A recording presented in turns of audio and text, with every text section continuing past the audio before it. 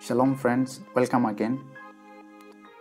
Today I'm going to show you how you can configure Microsoft Edge to automatically load a website when you first launch it using Group Policy Object Editor.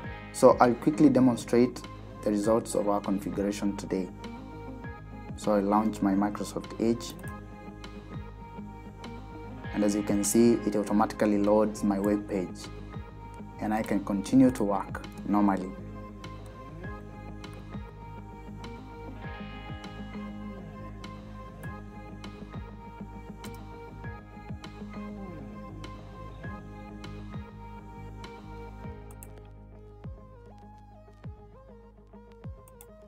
So to achieve this, we need first to download and install the Microsoft ADMX files and ADML files in our computer.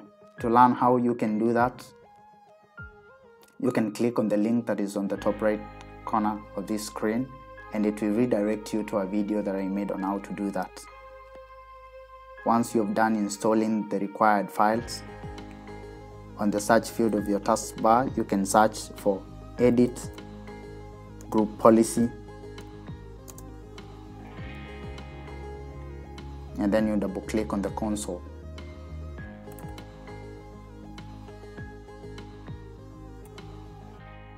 You can maximize the window.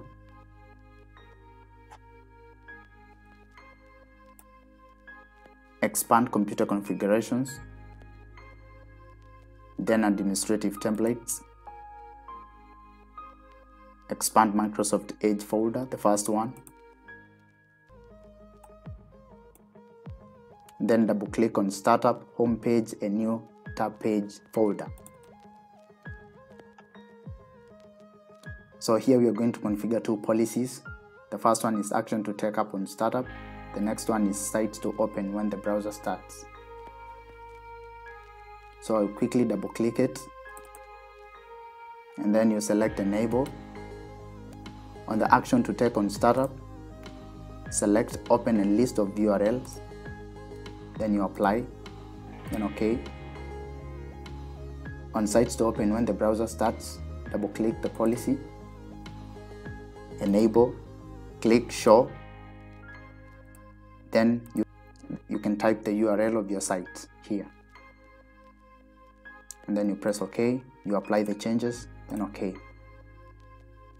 You can now close the editor.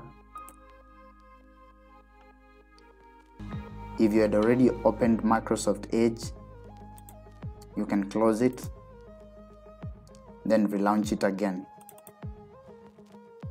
and then you will see your site automatically load. You can confirm the policies manually by simply typing Edge :2/ policy, then enter,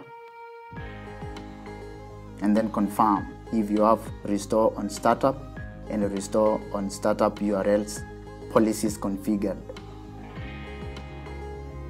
So that's all for today, guys. Bye bye.